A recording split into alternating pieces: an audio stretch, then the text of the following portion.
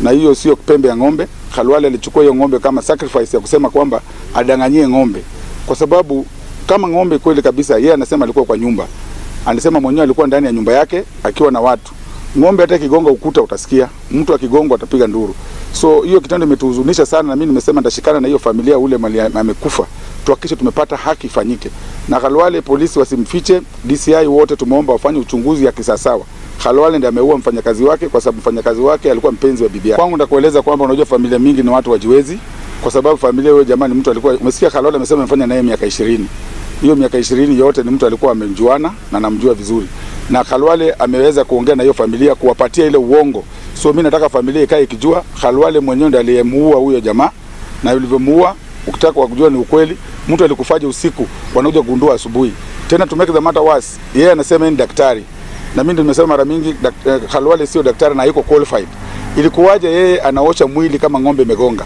Na mwili ya ng'ombe kugonga, sisi tumeona ng'ombe zikigonga watu. Ng'ombe unaumiza mtu zaidi, sio vile ilikuwa. Huyu jamaa alipigwa kisu na akakufa na aliuliwa usiku. Mimi nataka kabla hata DCI kabla wanaenda uchunguzi wao, Khalwale awekwe ndani na ikiwezekana apelekwe kotini haraka na kesi ya mada. Kwa sababu mimi kwa ukweli kabisa hiyo mwili, kama kuna ufisadi wowote, huyo jamaa ameuliwa na Khalwale mwenyewe, sio hata alituma mtu. Yeye mwenyewe ndiye alimuua kwa hasira kwamba huyu jamaa alikuwa na mpenzi wa mke wake. Umesikia hata jana Khalwale amesema kwamba huyu jamaa alikuwa amekunywa pombe.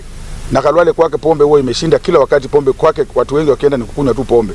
Akisema kwamba alisikia harufu kama ng'ombe inaletewa molasses. Sisi tumekuwa kwa mambo ya ng'ombe, tunajua hizo ng'ombe za kupigana hizo. Iwezi hata ikigonga mtu, iwezi kugonga mtu kuache rahisi vile unafikiria. Tumeona watu wamegongwa na ng'ombe. So mimi nitasema kwamba Khalwale asijaribu kudanganya wa Kenya, na mimi kama mzaliwa wa Ikolomani tumesema hii kitendo yake. Mnakumbuka kati anasimama senator, aliweza kuchukua ng'ombe akapasua akalala ndani akitaka useneta na akaanguka.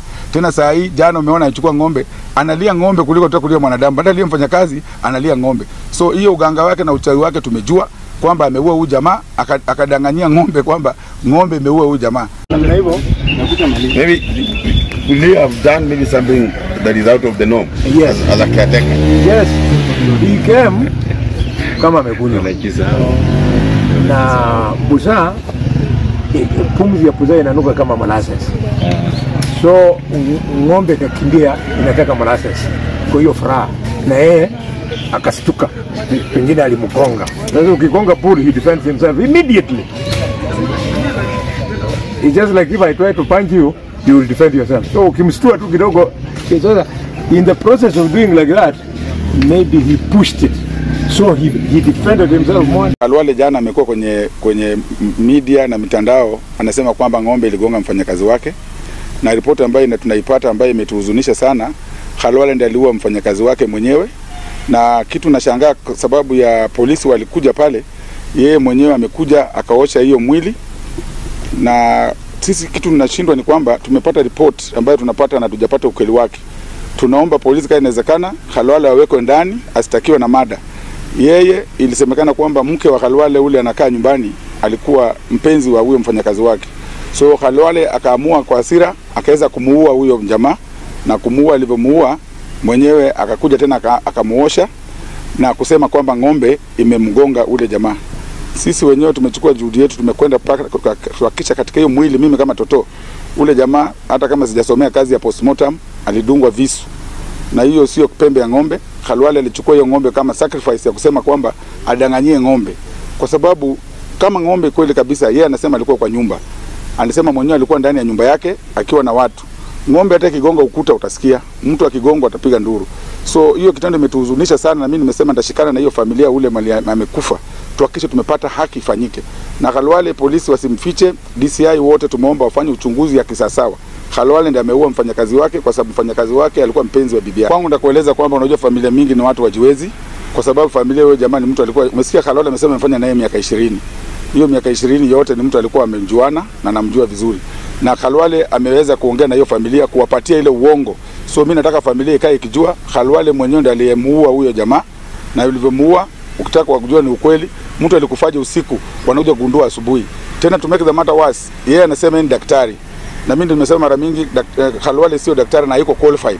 Ilikuwaje yeye anaosha mwili kama ng'ombe imegonga? Na mwili ya ng'ombe kugonga, sisi tumeona ng'ombe zikigonga watu. Ng'ombe unaumiza mtu zaidi, sio vile ilikuwa. Huyu jamaa alipigwa kisu na akakufa na aliuliwa usiku. Mimi nataka kabla hata wakifadisi hayo, kabla wanaenda uchunguzi wao, Khalwale wawekwe ndani na ikiwezekana apelekwe kotini haraka na kesi ya mada. Kwa sababu mimi kwa ukweli kabisa hiyo mwili, kama kuna ufisadi wowote, huyo jamaa ameuliwa na Khalwale mwenyewe, sio hata alituma mtu. Yeye mwenyewe ndiye alimuua kwa hasira kwamba huyu jamaa alikuwa na mpenzi wa mke wake. Umesikia hata jana Khalwale amesema kwamba huyu jamaa alikuwa amekunywa pombe. Na Khalwale kwake pombe huwa imeshinda kila wakati, pombe kwake watu wengi wakienda ni kukunywa tu pombe. Akisema kwamba alisikia harufu kama ng'ombe inaletewa molasses. Sisi tumekuwa kwa mambo ya ng'ombe, tunajua hizo ng'ombe za kupigana hizo. Iwezi hata ikigonga mtu, iwezi kugonga mtu kuache rahisi vile unafikiria. Tumeona watu wamegonga na ng'ombe. So mimi nitasema kwamba Khalwale asijaribu kudanganya wa Kenya, na mimi kama mzaliwa wa Ikolomani tumesema hii kitendo yake. Mnakumbuka kati anasimama senator aliweza kuchukua ng'ombe akapasua akalala ndani akitaka useneta na akaanguka. Tena saa hii jana umeona anachukua ng'ombe, analia ng'ombe kuliko kulia mwanadamu. Badala ya mfanya kazi analia ng'ombe. So hiyo uganga wake na uchawi wake tumejua kwamba ameua huyu jamaa, akadanganyia ng'ombe kwamba ng'ombe imeua huyu jamaa. Na hivyo Maybe could you have done maybe something that is out of the norm? Yes. As a caretaker. Yes.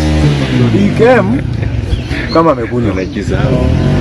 Na buza, pumzi ya buza inanuka kama molasses. So ng'ombe kakimbia inataka molasses. Kwa hiyo furaha. Na yeye akastuka. Pengine alimgonga. Sasa ukigonga puri, he defends himself immediately. It's just like if I try to punch you, you will defend yourself. So ukimstua tu kidogo, in the process of doing like that, maybe he pushed it. So he defended himself more and killed him. There's a horn that has pierced here, the one that finished the horn. Amekuwa na hiyo ng'ombe for how long? This one is 5 years old. But he has been a caretaker for how long? In this home, he's been here for 24 years. In fact, not 24. 25. He came here as a boy, he's now 49. Is it 49? I'm 46. Sawa sawa mweshi.